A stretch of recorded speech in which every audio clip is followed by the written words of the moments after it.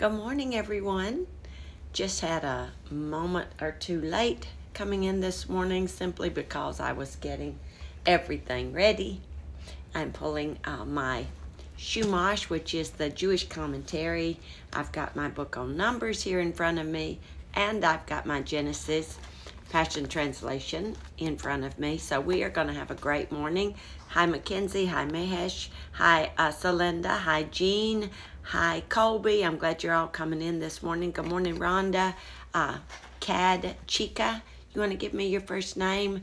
Good morning, Priscilla. And I think, good morning, Jesse. Good morning, Jesse. I see you there coming in.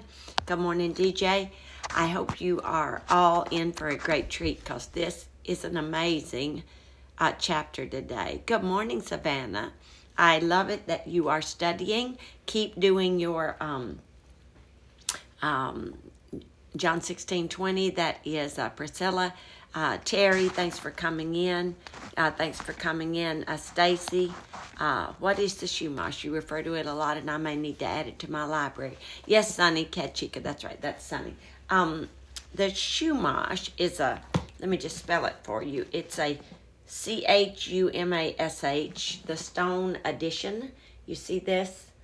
That's just so you can get an idea what it looks like.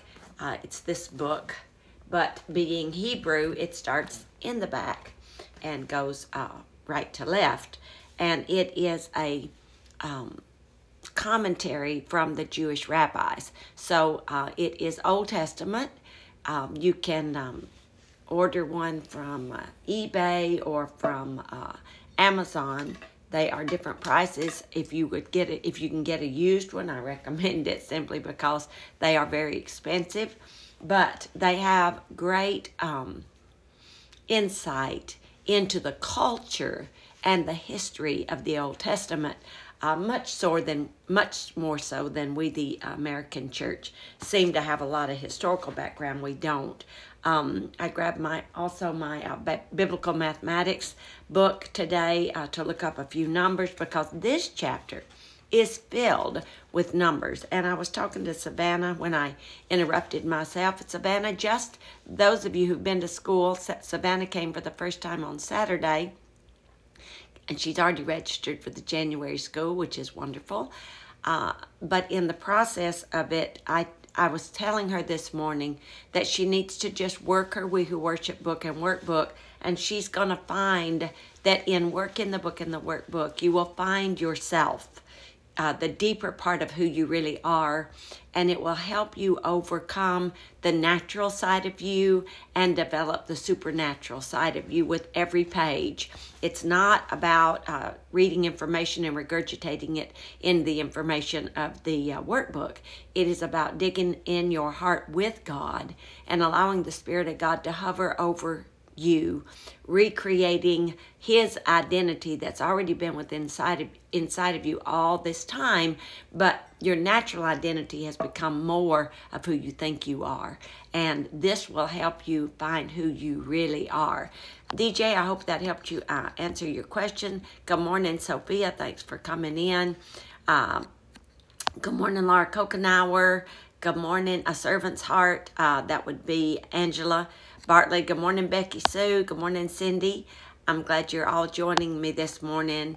Good morning, Julie.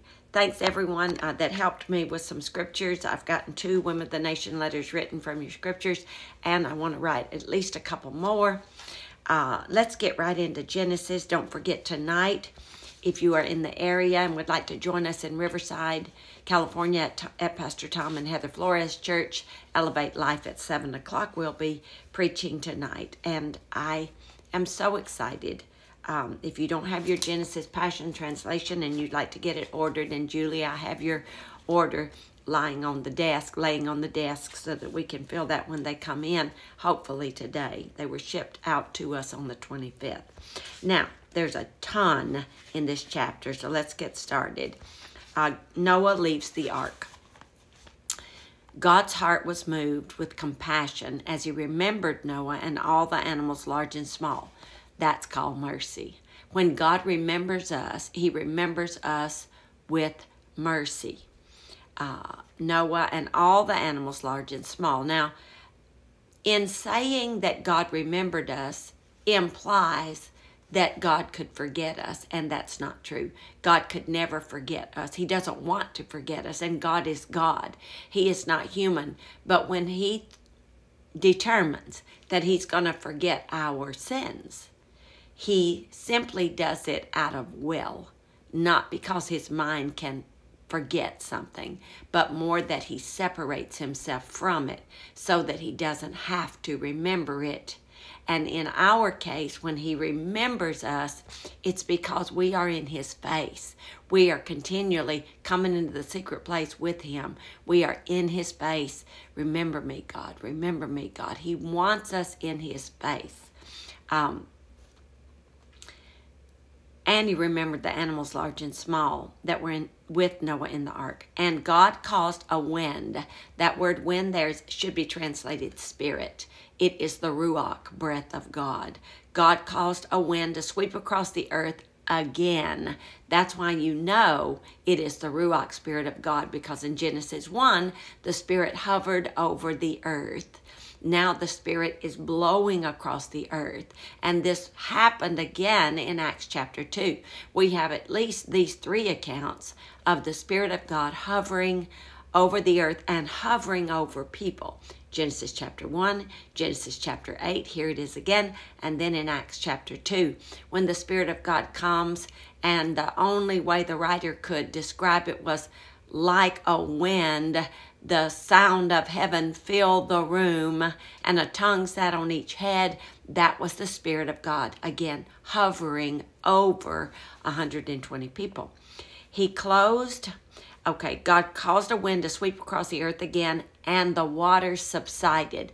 So to get the water to back up or to stop, it was as if the Spirit of God rebuked the waters, and rebuke means stop it, that's enough. And that's why you can rebuke this COVID-19, you can rebuke this virulent disease, you can rebuke sin coming at you in the name of Jesus. You can say, I rebuke you, and that means it causes it to subside because it cannot go any further. Good morning, Ruth. Thanks for joining us.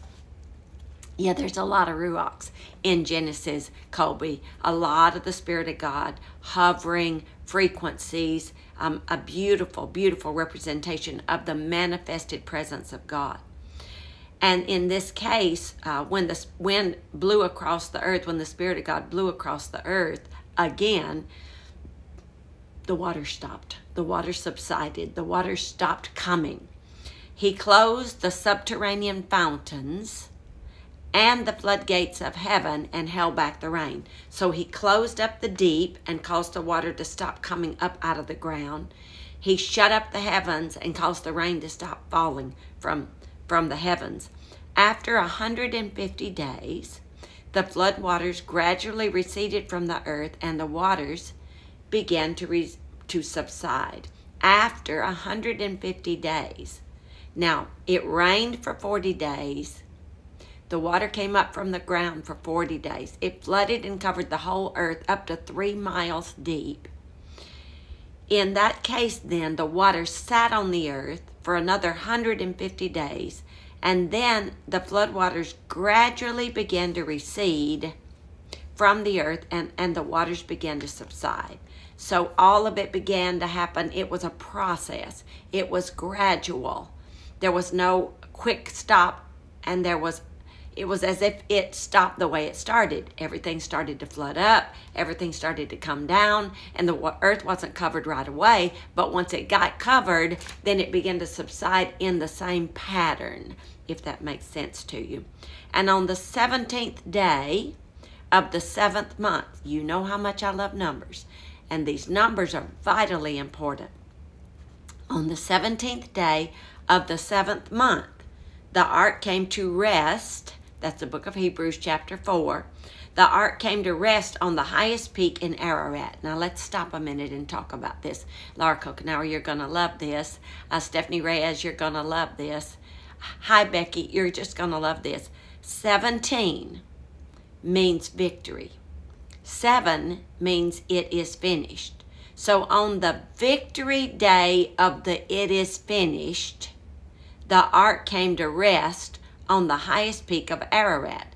Now Ararat, let's talk about that for a moment. Mount Ararat is believed to be on the border of Turkey, Armenia, and Iran, known as Urartu in Assyrian inscriptions. Urartu, that's right. See 2 Kings 19, Isaiah 37, and Jeremiah 51. Ararat means the curse is reversed, or reverse the curse, or high and holy land. The resting place of God's sons and daughters is where the curse is reversed. The cross and empty tomb in the high and holy land of being seated with Christ in the heavenly places, Ephesians 2 verse 6. So here we have this beautiful picture of the curse being reversed. Now the curse of the flood, in other words, the judgment of the flood is being reversed, and it begins to subside and reverse just like it came. And so here we have, I don't want you to miss this. In the institution of the Feast of Passover, the Lord made the 7th month into the 1st month, the month of great importance for Israel. That's Exodus 12 verse 2. Passover was the 14th day of the month. 3 days later would be the 17th day. So on Passover, on the 14th day, before Passover began at sundown, Jesus was crucified. 3 days later, he rose from the dead, resurrected. Now, Passover was the 14th day. 3 days later would be the 17th day of the month, the very day Jesus rose from the dead. The final resting place of our ark of salvation was the top of the mountain, which is Ephesians 2 verse 6. For you are seated in heavenly places. You are already seated in heavenly places. Jesus was raised on high, seated at the right hand of the Most High. What inspiration lies within the Bible? Now, Jesus is seated at the right hand of the Father, and then Ephesians 2:6 says we are seated at his right hand. So once the curse is reversed, you take your seat in heavenly places on the 17th day, your victory day. I'm trying to get this across, but I'm getting all excited in the spirit. Of the it is finished. God has brought salvation. It is finished. He's added the 3rd day for the bride and the resurrection, bringing us from 14 to 17 and causing us to be in victory. Yes, Priscilla, 17 means victory. 14 means salvation and deliverance. 15 means rest. 16 means love. And 17 means victory. And so on the 17th day of the it is finished, or the victory day of the it is finished, the ark came to rest. Rest is ordained today, Hebrews chapter 4, but only a few will enter in. Will you enter in? I'm telling you, if rest has been ordained for me, I'm entering into it. I am not going to resist it. I'm going to be seated in heavenly places. I'm going to stop fighting a war that's already been won, and I'm going to walk in the victory of it. And the curse is reversed. When we are seated in heavenly places, the curse is automatically reversed because I've already had the it is finished of my victory. So I hope that is really resonating in your spirit. The waters continued to recede until the 10th month. 10 means law, testimony, and responsibility. And in tones of the, that's right, another re-word. Now, as the 10th month comes, recede is another re-word. There's several re-words coming up here. Reversed is another one. Reverse the curse. The waters recede. All these beautiful re-sounds. Do, re, minor third for the bride. Minor third for the Jewish culture to become the bride again. Do, re, the Jewish nation to become the bride again. Now the 10th is the 3rd circle, or the 2nd circle. Do, re, mi, do, re, mi, fa, sol, la, ti, do, re, mi. The 10th is the third time around on the mi. So, oh shoot, it's the third position on the second circle. Do, re, mi for the bride. Fa, sol, la, ti, do, new beginnings. Re, Holy Spirit. Mi, 10th position. Law, testimony, and responsibility. The law of God is that we give our testimony and we walk in the responsibility of walking as one with Him as His bride. The water continued to recede until the 10th month. I hope I didn't lose anybody on all that. And on the first day, first means unison, not unity, unison. Hi, Michaela. I love you. On the first day, the unison, we have law, testimony, and responsibility lining up with unison, and we have the curse being reversed. Now, as we go on, you have on the first day of the 10th month, so on the unison of law, testimony, and responsibility, all the mountaintops appeared. Woo! Now that's a revelation. Let's see if we can grab it in our spirit. When we get on God's frequency of unison with Him, we walk with God. We don't ask God to walk with us. We walk with God, which means I determined that I'm going to be so dead to myself that I don't even have my own sound. I don't even have my own frequency anymore. I'm going to take on His sound. I'm going to take on His frequency. Whatever He's saying, I'm saying. That's what Jesus said. Whatever He's doing, I'm doing. We're saying what Jesus said. We're doing what Jesus did. We are walking with God now, not asking God to walk with us. I'm going to walk with God on His frequency, on His wavelength. We are in unison. And when we are, law, testimony, and responsibility becomes the revelation of my life. And I am revealed as the married, covenant, legal bride of Christ. And I have a responsibility to be His very image, the very sound wave of His presence. Whoo, I know this is deep, but are you getting it in your spirit? It is amazing. All the mountaintops appeared. So if you want the mountaintops that God has created for us to appear in your life, we need to get in unison on God's wavelength and walk with Him. Now, after 40 more days, Noah opened the window. Blessed Mom, thanks for joining us. Let me have your first name and I'll call you by it. After 40 more days, Noah opened. Now remember, 40 means the end of testing and trial. So we have this beautiful thing going on here, this new covenant happening here. Elevate 8 women, nice to see you. Thanks for joining us. After 40 more days, Noah opened the window he had made in the ark and released a raven. Now, a raven is an unclean animal. It flew back and forth from the ark until the earth was dry, and it never returned to rest in the ark. We must be careful that if we want to say we walk with God, but we remain unclean, we will never enter the rest of God. Oh, you may make heaven, but you may miss heaven. I can't say that you would make it. But if you continue to say, I love God with all my heart, but you keep sinning and you won't stop sinning and you keep walking in a disconnect. You're walking, but you're asking God to walk with you instead of you walking with God. The raven was a representation of that kind of relationship. The raven could have come back to rest in the ark, but it did not. It stayed on the earth just flying and flying and flying and flying and wearing itself out and being weary and being overcome by weariness until there was enough place for it, a dry place on the earth for it to land. But it never came back to the ark to rest, which it could have. And what are you doing? Are you just running and running and running, trying to do enough, trying to be enough to be accepted? Are you still trying to make God love you because you are people pleasing? Are you still trying to do enough right like you're under the old law? Are you trying to earn your place with God when He's already given it? How can you earn a place that's been given? It's already been given to you. There is so much here in these few verses that give you a right to enter the rest of God and enjoy the divine covenant that God has made for you.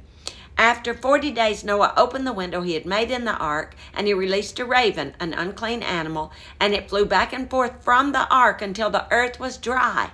It never came back. Then Noah sent out a dove to see if the waters had receded from the surface of the ground. But the dove found no place to rest, so it returned to Noah in the ark because the water still covered the face of the earth. And it rested in the ark while it waited. Now here's what I want you to grab in your spirit. God has created a place of rest. That place is inside Jesus. He is our ark. He is our place to rest while we wait for things to subside, while we wait for things to recede, while we wait for things to back away from us, while we wait for the revelation and the revealing of the curse that is reversed. We can wait inside of the presence of God, inside the rest of God. Now here's the key though. Purification and righteousness is revealed while we wait. And the character that is being built inside of you is revealed while you wait. And if you don't like what's being revealed while in your waiting period, then you've not developed the character that you need. For waiting in the Hebrew means to twist, to twirl, to intertwine together, to make strong. What is that? That's the Jewish dance. That is worship. While you wait, you are supposed to be in divine worship with the Spirit of God, so that as you wait and as you worship, God is ever bringing you to a place where you can be purified, where you can be revealed as the purification and the righteousness of God. And as you come out of this, hi Cassandra, hi Lisa, thanks all of you for joining me. Hi Shadi, it's all about our waiting time. Waiting is beautiful, but it is hard. And while you wait, whatever character you've developed or not developed, whatever character that is inside of you, it will be revealed while you wait.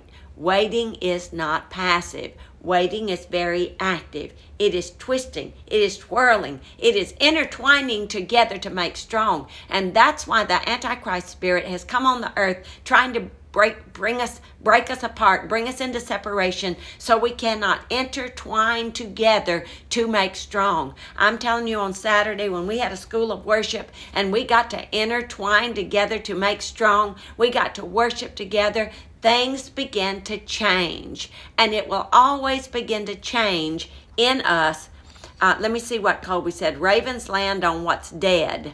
Doves land on what's living. That's right. And the dove could find nothing to land on.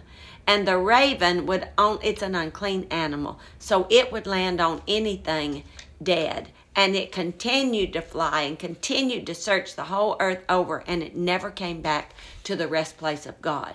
But we have access to the rest. After 40 days, after the end of testing and trial, Noah opened the window. The raven went first, and then the dove. Then he sent out a dove to see if the waters had receded, but the dove found no place to rest, so it returned to Noah in the ark, because the waters still covered the face of the earth. Noah put out his hand, and he grasped the dove, and he put it back into the ark. Noah put out the dove, and he brought back in the dove. Say what again, Priscilla? 24 for priesthood, readiness to be in his presence. That's right. Yes, we're seeing all of this everywhere right now. Priscilla asked me again. I'm not sure what you want me to say again. I've said a lot. Can you ask me the question and I'll go back and say it? So he sent out a dove to see if the waters had receded, but the dove found no place to rest. Noah put out his hand. The very hand that the dove flew from will be the hand that the dove comes back to, about the dove. There you go. So Noah released the dove, But the dove could not come back into the ark until Noah put out his hand. Jesus is a representation of that hand and the nail in his hand. He put it out and said, "Rest a while in my hand." Rest in my hand. So the dove came back in and he put it back into the ark. He waited another 7 days, another "it is finished," and that's where we get 14. The first 7 and the next 7, that's the full circle. 14 means salvation and deliverance. So 14 days. On the 14th day, he sent the dove away from the ark again. Before evening, the dove came back to him, and there in its beak was a freshly plucked olive leaf. So in this case, the dove is representative of the Holy Spirit, and he didn't just go and, okay, great, there's a tree I can land on, but he landed on the tree. He grabbed fruitfulness, life, something that's alive. He put it in his mouth, and he brought the living back to rest again inside the ark. Are you ever circling back to God? For that is what the throne room is all about. You are the very throne room. Do you not know, Corinthians says, that your body is the temple of the Holy Ghost, which means you are the temple, you are the tabernacle, and you have the Holy of Holies within you. And Jesus rests in you, and the Holy Spirit resides in you. So here we have the Holy Spirit residing and being sent back and forth over the whole earth, just a representation of the Holy Spirit.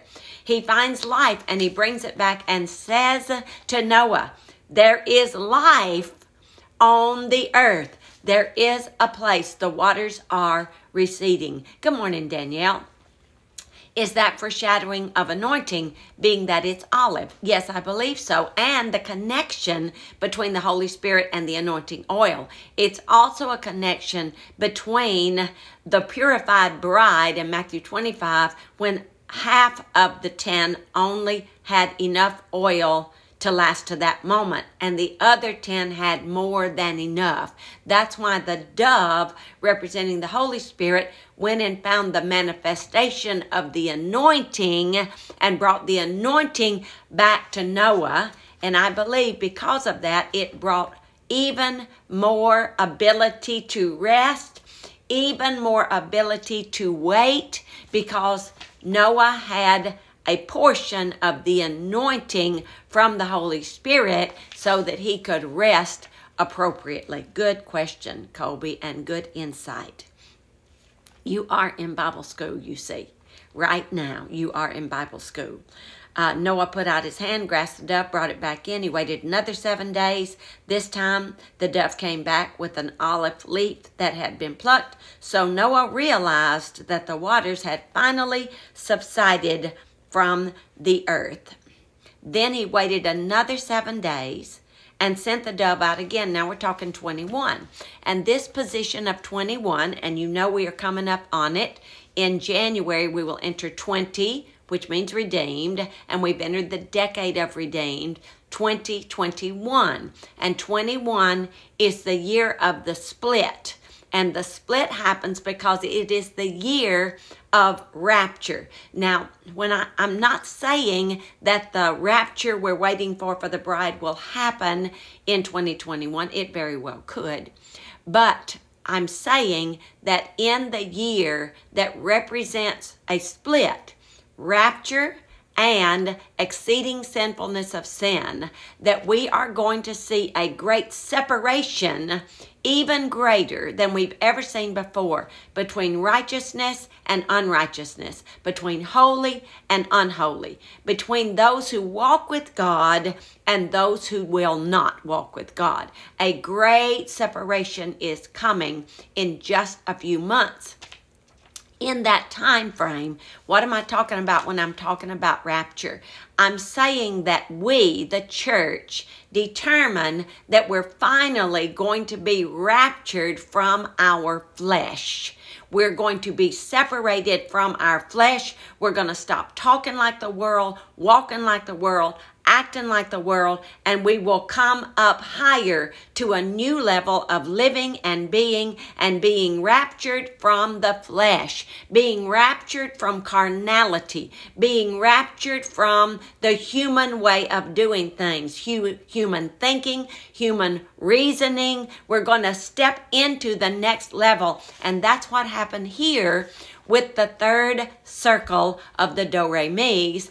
Each of the Monday, Tuesday, Wednesday, Thursday, Friday, those are 7 days, but it's also the Do, Re, Mi, Fa, Sol, La, Ti, the 7 tones of the throne room. And as you keep circling, when you hit 21, you hit rapture or exceeding sinfulness of sin. There is nobody on the bridge. There is nobody on the fence. There is either one side or the other, and one must choose to be on it, and we must keep circling higher and higher. And to do that, we have to go lower and lower on our knees. You're right. Our humility determines our altitude. I know this is really deep, but I hope you're getting it. And I know you are if you've been to school for sure, because you've heard things similar to it. Then he waited another 7 days and sent the dove out again, but this time the dove did not return to him in the ark, because it had found its resting place in the earth. In Noah's 601st year, now remember this happened on the 600th year, on Noah's 601st year, on the first day of the first month, unison, a double unison. The waters were dried up from the earth. Noah lifted the hatch, looked out, and saw the dry ground. On the 27th day of the second month, the earth was dry. Then God said to Noah, "Come out of the ark, you and your wife, your sons and your wives. Release all the animals with you and set them free, birds, animals large and small, every living thing, and they will multiply and abound and flourish on the earth and in the sky." So Noah and his family left the ark, and every animal large and small, every bird and crawling thing came out of the ark by families. God loves families. He calls by families, he anoints by families, he delivers by families, and he saves by families. Noah erected an altar dedicated to Yahweh. Then he selected ritually clean animals and birds of every species and offered them as a burnt offering. Hi, Prince. So glad you joined us this morning. And he offered them on the altar. And when Yahweh smelled the sweet fragrance of Noah's offerings, his heart was stirred. And he said, this is what God said. Listen to these amazing words. "Never again will I curse the earth because of people." Woo! Isn't that amazing? Never again will I curse the earth because of people. Even though the imagination of their hearts are evil from their childhood, nor will I ever again destroy every living creature as I have done. I promise this. As long as the earth exists, there will always be seasons of planting and harvest, cold and heat, summer and winter, day and night. And I want to take that in a different translation there. Here, God says, as long as the earth remains, there will be, and it's a 3 level here, not 2, seed, time, harvest. You cannot get from seed to harvest without time. There must be a 3-fold cord in every seed you plant. You must be willing to wait. That's the second circle. Your waiting must be pure and holy, and you must worship God while you wait, not denying here that God has a plan to bring forth harvest. And that's right, exactly. Everyone, you're making note. No wonder families have been so close to my heart and also so attacked. That's right, Cassandra. There has been so much attack on the family, starting with the male, starting with the patriarchs of the family, starting with God's image in male form. The enemy has come after the fatherhood position. And I don't care if you're a single man, you were created to first be a son, which means covenant of the house, and then to step into the fatherhood position. Whether you ever give birth to children or not, you are father. Once you hit a position, you go from not just being covenant of the house and life of the house, life of the house, because your name flows through generations, but life of the house becomes strong leader of the house. And you'll never be able to be a strong leader of the house, men, until you learn how to be the life of the house. You must walk in the life of God, and as you walk in the life of God, you mature and grow into this great, strong leader. And when men step into their position as strong leaders in the spiritual house of God, we will see a great release of the power of God in churches. We will see a great release of the power of God in our nation, in our families. And again, I'm not talking about people giving birth to children. I'm talking about God's positions of male. First, they began the life of the house as sons, and they grow up. And when I become a man, I become a strong leader of the house of God. And when that happens, Harry loves to give that percentage. I can't remember the exact numbers. If a child gets saved first in a family, it's like 3% that the whole family will get saved. And if the mother gets saved first, it's like 17% that the family gets saved. But if the father gets saved in the family first, it is a 93% chance that the whole family will be saved. And that is the importance of the life of the house and the strong leader of the house. And that's why the Antichrist spirit has come so strongly against the patriarchs, against the father position. He wants to wipe out the fatherhood on the earth. And again, I'm not talking about giving birth to children. I'm talking about the leadership of godly positions, fathering and overseeing and covering and protecting all those of us who are in the house. We need strong leaders of the house. We need men who know that they are the life of the house, stepping into position of manhood, becoming strong leaders of the house. And we pray it, we believe it, we confess it. And this is why Noah is the first one mentioned. His righteousness created righteousness within the whole family. His righteousness saved his wife, his 3 sons, and his 3 sons' wives, none of which were righteous enough to enter the ark, God says. None of them, but the covering of the Father created righteousness within the family, and they were all saved because of it. I'm telling you, this is the most powerful revelation. If we would get it, and we would pray it, and we would stand in the gap for the men, God can reverse the curse on the land of America. God can reverse the curse and push back the spirit of the Antichrist, and the spirit of the Antichrist must recede off of the face of the earth so that the Spirit of God can come forth, bringing forth seed, time, harvest. Woo! I'm looking for a harvest of souls. I'm looking for a heart of purity. I'm looking for a heart of worship to be birthed upon the earth. We need a harvest of worship to come out of this thing. We need a harvest of worship. The first thing Noah did as his foot stepped onto land was he built an altar and he created sacrifices unto God so that the sweet smelling savor of the aroma of his worship could be smelled in by our Almighty God. And I'm telling you, in the name of Jesus, the very first thing that happened after the flood was worship. Means that is continuing as long as the earth remains. There will be seed. That's our offering. Time. That's the development of our offering.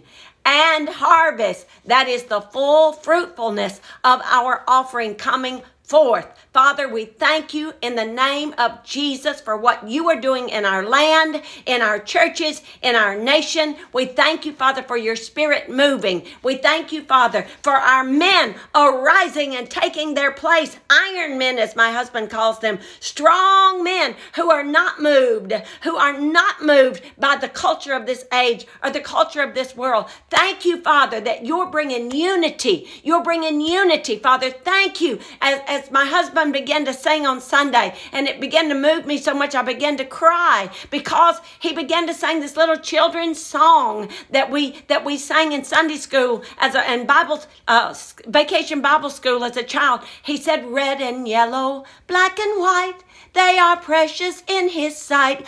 We can bring forth unity in the body of Christ when we begin to prophesy that God loves every color. This skin, this is not what this is about. I'm telling you, we are all made in the image of God. God loves us all. He sent his grace for all. He sent his mercy for all. He sent his redemption for all. And we must love the body of Christ. We must love one another. We must be kind to one another. We must act like a family. It is time for the body of Christ to act like a family. And we've got to care. Remember when I was teaching in Ezekiel, how God started at the altar and he marked the head of those who cared about the atrocities going on at that time. God marked their head and said, they care. Don't kill them. And everyone who didn't get marked with the caring mark, they were killed, starting at the altar and went throughout the nation. It went from the altar into the inner court, into the outer court, and out into the nation. And anyone who was not caring, who did not care like God cares, who did not love like God loves, who did not pray and stand on the wall and become involved in what God is doing. It is time, church, to arise. It is time that we act like the body, look like the body, talk like the body, worship like the body of Christ. I'm telling you, I get so excited what God is doing in this earth. It is time for us to act like it.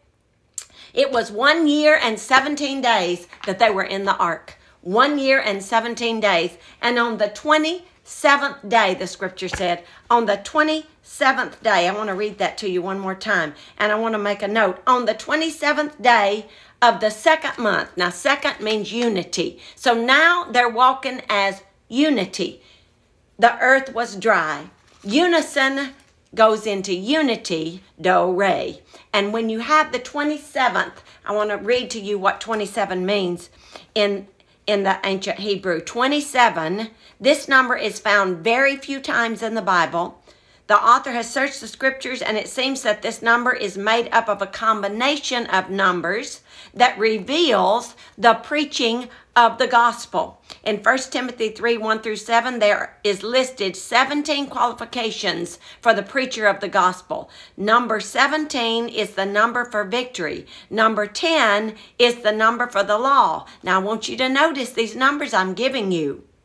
Together, they give us the number 27, which attests to the fact that the preacher is one who gives his testimony of victory, that the good news, the gospel, overcomes and frees from the law and gives victory to the life of the believer. I'm telling you that God is releasing inside of us today. The preaching of the gospel has to become a way of life for us. We must walk in the unity with God. We must walk in the unison, walking with God. His frequency becomes our frequency. His tone becomes our tone. We determine that we are not asking God to walk with us anymore, but we determine in our heart that we will walk with God. And that's right. 17 means victory. 10 means not just law. It means law, testimony, and responsibility. It is the law of the bride of Christ. It is not natural law. It is not even Mosaic law. It is the law of the being born again and married, the bride being married to the bridegroom. So that law means unity. It means covenant. It means responsibility to be who he created us to be through the divine covenant of oneness with him. So wow, okay, a whole nother level, right? A whole nother level. Law, testimony, and responsibility. That's right. We are walking in the victory of being married to Christ, his bride, giving our testimony and walking out the responsibility of being his very image. I love you all with all my heart. I know I went a little long this morning, but wow, those numbers, I wanted to make sure I didn't cover cover them too quickly or that you had opportunity to follow along. Don't forget, you can go over to our YouTube channel and you can watch this slowly. You can push pause and take notes if you would like. And also, don't forget, we will be in Riverside tonight on Trail Creek Road with Pastors Tom and Heather Flores at the Elevate Life Church. So 7 o'clock tonight. So if you're in the area, please come. If you are not in the area, will you please make a note of the time change wherever you are and pray for our services for souls, souls, souls, souls in the name of Jesus. So I love you with all my heart. I will see you tomorrow.